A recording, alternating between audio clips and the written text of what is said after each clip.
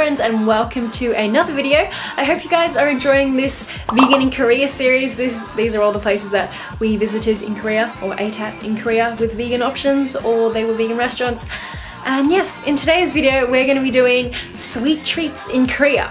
This is kind of a follow-on from the vegan bakeries in Korea video that I posted earlier, so if you haven't checked that out yet, you might want to do that because there are a lot of yummy things in that video too. This video is just going to have a couple more options, a couple more places you can go, and some street food at the end, which also are sweet treats. Alright, without further ado, let's get into the video.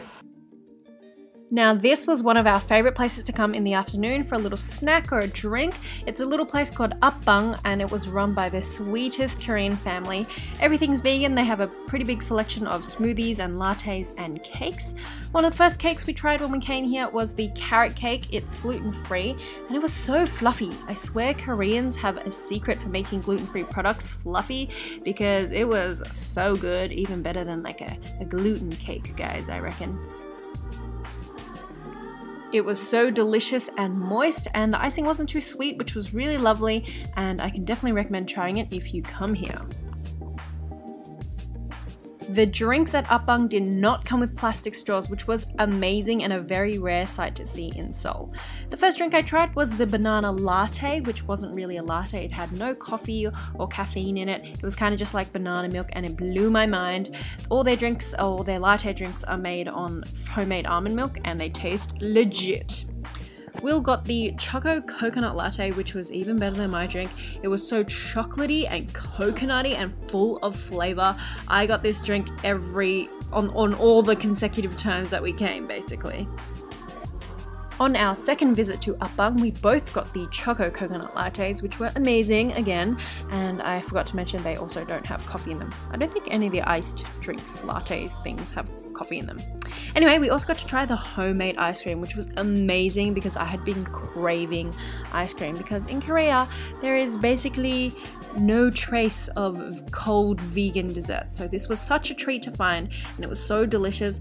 Maybe a little bit icy, but you could taste the love and the homemadeness of the ice cream, which I really liked. They have a really good selection of vegan goodies, none of them in plastic, which is awesome, and almost all of them are gluten-free. We also tried the pumpkin cupcake. I think it was pumpkin, pretty sure it was pumpkin, and it was also really, really good. Another vegan bakery that I visited in Seoul was HAEMIL, and HAEMIL used to be a bread blue, which I tried to visit in my other bakery video, but I couldn't because they were having renovations. The biggest thing that I didn't like about HAEMIL was probably that every single thing was wrapped in plastic, but the owner was so nice and he started talking to me, and I couldn't kind of leave without buying anything, or I felt that I couldn't, so I bought a couple of things. And yeah, I'm human, sometimes I buy things in plastic and it's not great, and I try not to, but yeah, this was just one of those times where I did. This is what I got. I got a selection of 3 things, and he actually gave me something for free. The first thing I tried was the ham and cheese bread, which did not taste like what you might think a ham and cheese bread would taste like. It kind of tasted more like sweet Asian bread with like crazy sauces on top, and it was savory and sweet and like just took me straight back to my childhood. I actually really, really enjoyed this piece of bread. And this is definitely something I think everyone should try when they're in Korea. It's an iced sweet potato latte, no coffee, but the flavor is so delicious, and apparently it's like a very Korean drink.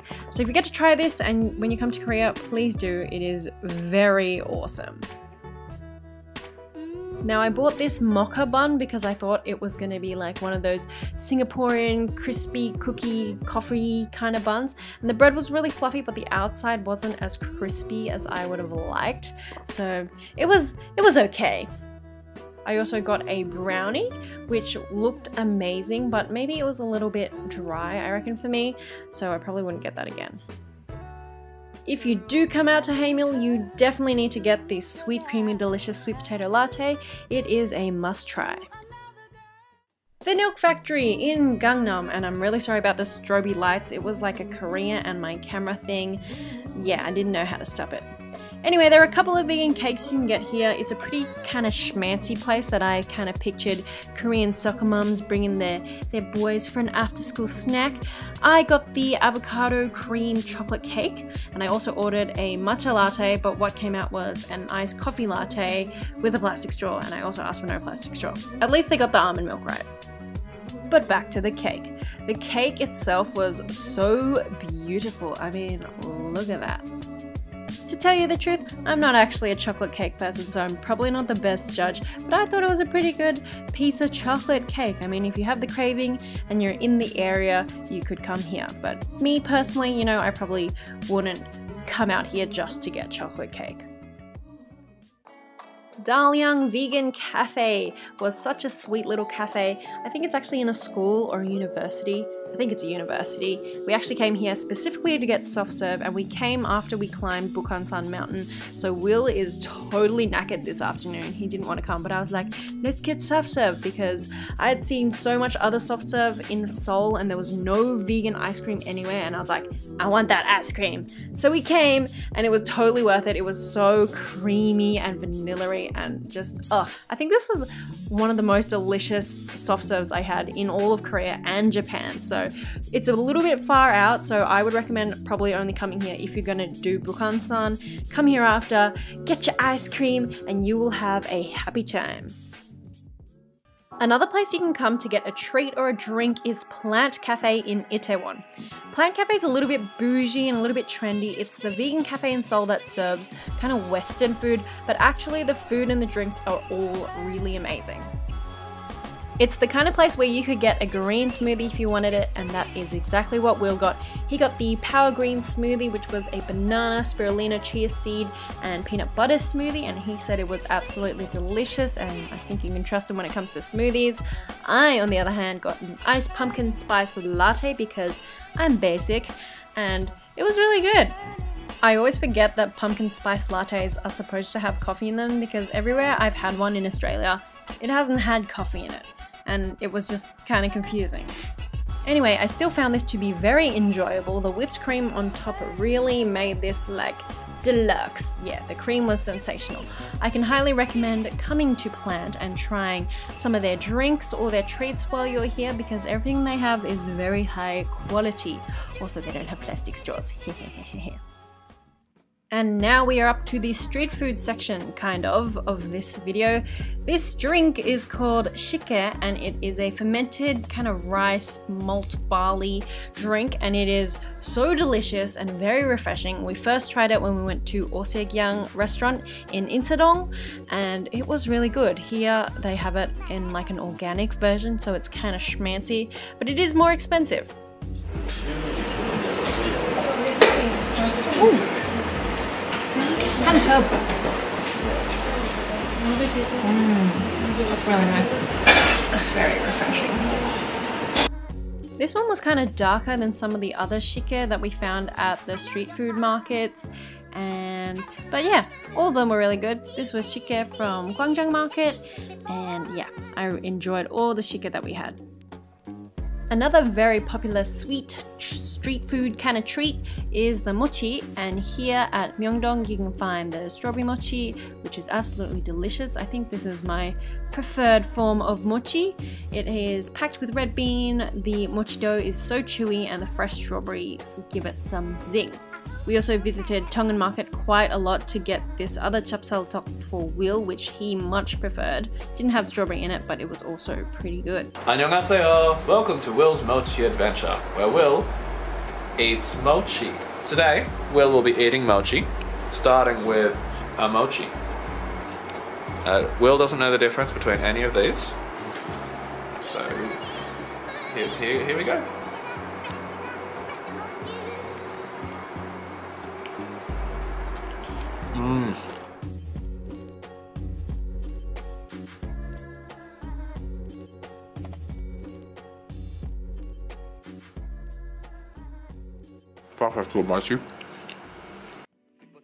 Korean donuts. And there are actually quite a lot of Korean donut shops scattered all over Seoul, and I found this one on the way to Mangwon Market from Mangwon Station, and I asked if their chapsal donuts had milk or egg in them, and they said nothing at their shop had milk or egg in them, which was fantastic for me.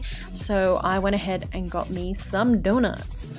It's a sticky glutinous rice flour based donut, and I love these. I've had a few vegan ones in Australia, and this one feels extra crispy and it's hot. I'm gonna take a bite.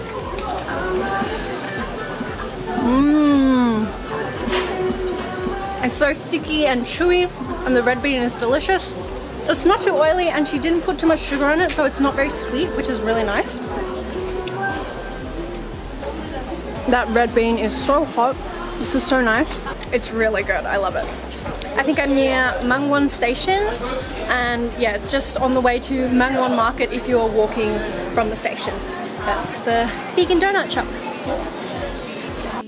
I found that the chapsal donuts were vegan at most places, including at Nendamun Market. If you guys have watched my street food video already, you will know that I was so stoked to find that this fried banana was fried in a vegan batter. To make it vegan, all you need to do is ask for no condensed milk on top, and it's vegan. They are crumbed in panko breadcrumbs and cornflakes, and then it's just topped with tapioca pearls, and these were just so delicious. The banana was all melty inside, topped with tapioca pearls, which are of course vegan, and yeah, it was such a treat. Another one of my favorite street foods has to be this brown sugar and cinnamon filled hot dog pancakes. The hot dog bread dough is usually always vegan, so these are pretty easy to find at street food places, and it's just so good. The brown sugar melts inside with the cinnamon, and it's all gooey and sticky, and it really isn't too sweet. It's just so damn delicious. Make sure you seize every opportunity that you can to eat hot dog in Seoul, because it is so delicious. I also have a recipe video if you guys want to check that out. And that's it for this video. Don't forget to check out the full ultimate street food video if you want to see all the street food that we ate in Seoul.